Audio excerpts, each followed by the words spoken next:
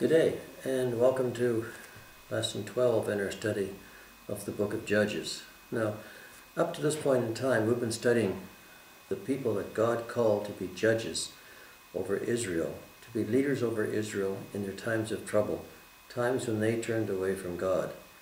And we've seen a number of these people, how God called strong leaders to come forward and rescue the Israelites from their problems with their enemies.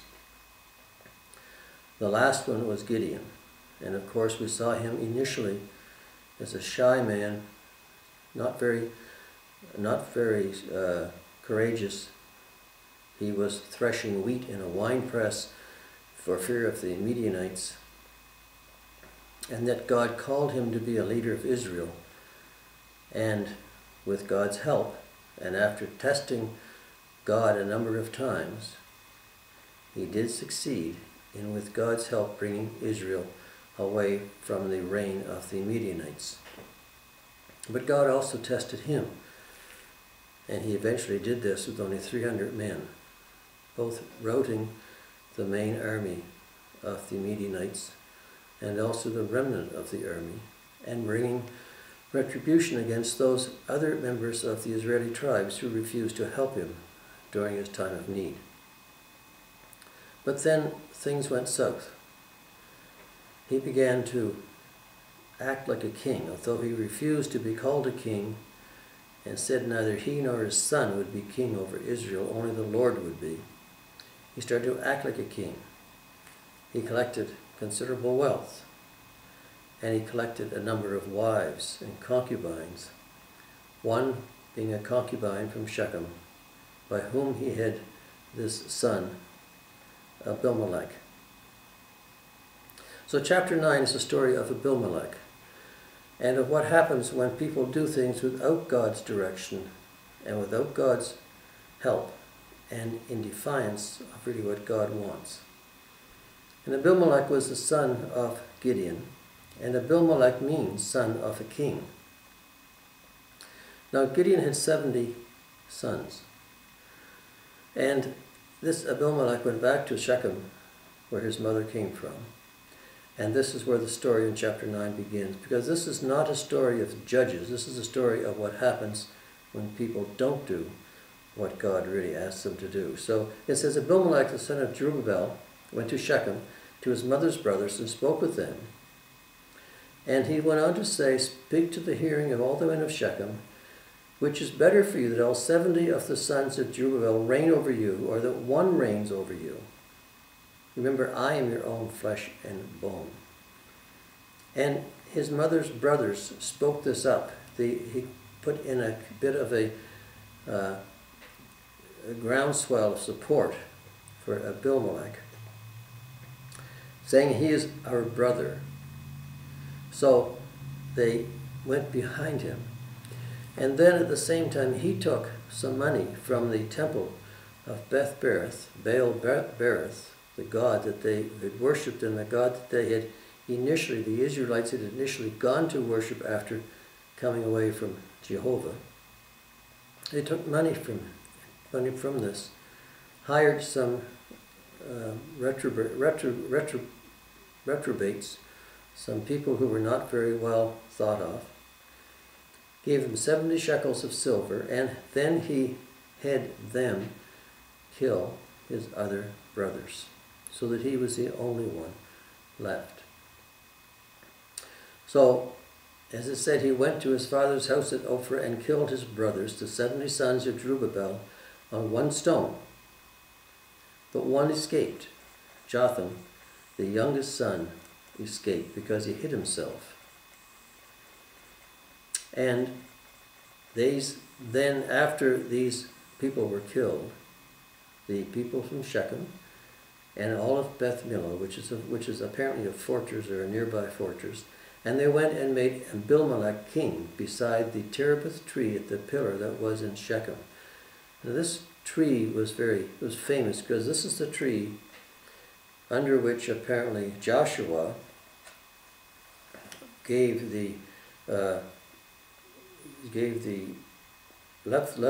placed a copy of the law of God under this tree, Joshua, when he was coming through in his conquering days. So now Abimelech was the only son left along with his Jotham, and the people crowned him as king. So he became, in essence, the first king of Israel. It is said that Gideon had said neither he nor his son would be king, but yet his son sort of usurped this. He apparently became interested and liked the trappings of royalty and wanted the kingship for himself. Jotham, however, escaped and went to the top of Mount Gerizim. And Mount Gerizim is also a famous place in the Bible. In Deuteronomy, in Joshua, it was a mountain from which Israel heard the blessings of God pronounced. It took part in a lot of the Old Testament. And Jotham went to the top of this mountain. Now it sounds kind of strange that you go to the top of a mountain, and it said, and cry out, and all the people in the town below could hear. But if you were ever in that country, in that part of the world, you understand how in certain areas, in certain configurations of the land, in the dry air, how far sound can actually travel. And I've seen this myself, where sound can travel an inordinate distance and be still distinctly heard. So Jotham went to this top and cried out and listened and gave this parable about the trees that went forth to anoint a king. And each tree, when asked to reign over the others, denied it, because the olive tree said, "Why should I cease giving my oil, with which they honor God and men?" And the fig tree said, "Why should I cease giving my sweetness and my good fruit, and go away sway over other trees?" And the tree said to the vine, "Why should I cease my new wine, which cheers both God and men, and go to sway over them?" Then they all said to the bramble, "You come and reign over us." And the bramble said, "In truth, you anoint me as king over you. Then come and take shelter in my shade." Now, obviously you can't get much shelter in the shade of a bramble. But the idea here is that the people, the trees, representing the people who had the right to be king, had the right to be a leader, all were not asked. They were all declined. And the leadership was left to the bramble, to the lowest, to the scrub bush, to the least worthy to be king. And this is how he was referring to Abimelech, that he was a bramble. The people anointed a bramble as king because the people who should be king were all killed. They had all been killed by Abimelech's men. So the people actually were anointing a bramble, Abimelech, considered to be a bramble, as king over them. And the bramble said, "If fire come out of the bramble, but if come and take shelter, but if not, but fire come out of the bramble and devour the cedars of Lebanon." What it's saying is, if you don't honor me, then destruction will come upon you. And this is what he's saying about Abimelech, that make him king and destruction will come upon you. But this is what they did, and therefore he's saying also, in someone, if you have acted truthfully in making Abimelech, in honor, in truthfully, in sincerity, and you've done well with him, then you have risen up, and then you've done fine. But this is all done in tongue-in-cheek. This is done in a sarcastic way, because obviously they did not do well with the house of Jerubbaal. They did not do well with Gideon. And therefore, he said, if you have done this, fine, in truth and sincerity, but if you have risen up against my father's house this day and killed his 70 sons on one stone, and made Abimelech the son of his female servant king over the men of Shechem, because he is your brother, if you have acted in truth and sincerity, then rejoice. If you've acted truthfully, what you really feel to be the truth, really feel to be sincere, really feel to be the right way to do it, then rejoice and accept Abimelech as your king. But if not, then let fire come from him and devour the men of Shechem and Beth Milor, and let fire come from the men of Shechem and from Beth Milor and devour Abimelech. that would be war between them. There will be fighting. And this is what happens when God is not in the picture. So Jotham said this, and then he ran away and fled and went to Beer and dwelt there. But he made this prophecy. Now, Abimelech was made king, and he apparently reigned for 3 years. But during this period of time, frictions developed. We don't know the exact story, but there was friction that developed. So God sent a spirit of ill will between Abimelech and the men of Shechem, and there start to be some treacherous dealings. If you gain power by treachery, you're going to be defeated by treachery. You can't sort of get away by building something on an evil base and expect not evil to come after you in turn. So it said, they began to deal treacherously with Abimelech, and they wanted the crime against these 70 men eventually settled. So these men started to act in defiance of the king. They started to lay in wait and ambush against him and his people. They started to interfere with the trade of the area. They robbed all who passed by them along their way. They interfered with the trade. They had raids on Abimelech's people. And this got back to the king of Abimelech. And it was told to him.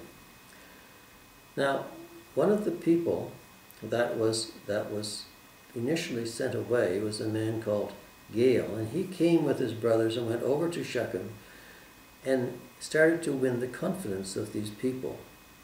And as a result of that, he became very haughty. He began to become very boisterous, very vociferous against Abimelech. And it also says they went into the vineyards and made wine and made merry and went into the house of their God, into their temple, and ate and drank and cursed Abimelech. And then Gael, in his haughtiness, gave a challenge to the king to come after him. Why should we serve him? Why should we continue to serve this king and not the son, and not someone else? He said, "Is he not the son of Jubal? Is he not Zubal, his officer?" These people were from Shechem, but they weren't original people from Shechem. And it says, "Serve the men of Hamor, the father of Shechem." Hamor was the fellow who started the city of Shechem, and he was associated with Joshua and even with Abraham. And it says, "If only this people were under my authority," Gael said, "if these people were under my authority, I would remove Abimelech." In other words, he wanted Abimelech's dictatorship transferred to him, is what he wanted. He wanted to be the king himself. And he made this threat against the king. Now, the ruler or the mayor of the city or the ruler of the city was an ally of Abimelech. He gave word of this back to the king. And of course, then the treachery began even further. So he sent word to Abimelech, who sent men to lie in wait, to ambush Gael. And the men of Gael they came out of the city. And this was done at night. And it was done in a way of subterfuge. And this is told here that you will come at night, you will lie await, you shall rise and rush the city. And this is what happened. They did this. Gael went out, stood in the entrance, and the people who were Abimelech rose up, but Zebul tried to deceive and say that Gael was only seeing things when he saw these shadows of the mountains, these people coming towards him. And as a result, Abimelech conquered Gael and conquered the city again. The next day, people went out apparently to do their work, and Abimelech entered the city and began to storm the tower there and set fire to it and destroyed all the people of Shechem, essentially. In fact, the city of Shechem was completely destroyed, and it was not rebuilt until a few hundred years later during the time of Jeroboam, the son of Solomon, or not the son of Solomon, but the person who took over part of the kingdom from Solomon.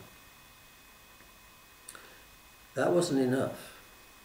So then Abimelech went after the neighboring town and went to Thebez and encamped there and stormed it. And there's a strong tower in the center of that city as well. But he wanted to be conquering all of the people who may have supported Shechem. So he went in and conquered this city as well and tried to burn down the tower in Thebez, the same as he did the tower in Shechem. However, this time his plot was foiled by a woman who apparently threw down part of a millstone and killed Abimelech, or made him mortally wounded. But even in his deathbed, his pride was such that he did not want it to be known that he was killed by a woman. He asked his servant, he asked his armor bearer, to draw your sword and kill me, lest men say of me, a woman killed me. And this is what happened. And when the men of Israel saw that Abimelech was dead, they departed and went home. It was all because of one person stirring up all of this trouble. After he was dead, the people of Israel went home, and apparently there was peace there again for a period of time. And it says, thus God repaid the wickedness of Abimelech, which he had done to his father by killing his 70 brothers. And all the evil of the men of Shechem God returned on their own heads, and on them came the curse of Jotham, the son of Jerubbaal, or the son of Gideon. So this whole story is one of violence. It's one of warfare. It's one of interpersonal tragedy. And it's what happens when the pride of people, the desires of men, outweigh the desires of God. It outweighs what God wants for people. When people want more than they're really deserving of, when people want more than they're supposed to have, when people decide to take matters into their own hands, trouble ensues. And when you get what you apparently want by treachery, or by subterfuge, or by devious means, then it's usually treachery and devious means that come back to haunt you. See, God is behind almost everything. And if we believe that God doesn't have a say in what we do, even if we don't think he has, or even if we don't want him to have, or even if we think we're doing it on our own, then we're deceived, because he controls really everything, and he can bring vengeance upon people in his own way. So this whole story of Abimelech is a story of someone who tries to usurp a judgeship or a kingship, and in fact does for a period of time become king over a small portion of Israel. It is said that his kingship only extended to a small area around Shechem. But he was actually the first king of Israel, even though he was not really recognized and accepted by most of the people. But he got there by a devious means. He got there by murder. He got there by treachery. And it was through treachery that people got back at him. So all this happened because of the desire of one person to make himself as king over Israel, and ignoring the fact that God was choosing people that God wanted to be the judges and the leaders of the country. So this is a bit of an aside. It's a bit away from the judgeship per se. But it does show what happens and what happened to this part of Israel, how the people became so involved and interwoven in intrigue and treachery because of the desires primarily, and apparently the personality of one individual. So we'll get on to chapter 10, into what happened after Abimelech was out of the picture. We'll get into that next week. But in the meantime, I hope you understand that there is a meaning and a reason for why things happen, even though we don't have to see the reason on the surface. There often is underlying a plan and a thing that happens when we try to overtake or do more than what we're really meant to be. So thanks for watching. I hope to see you next week, and we'll get into chapter 10. Bye for now.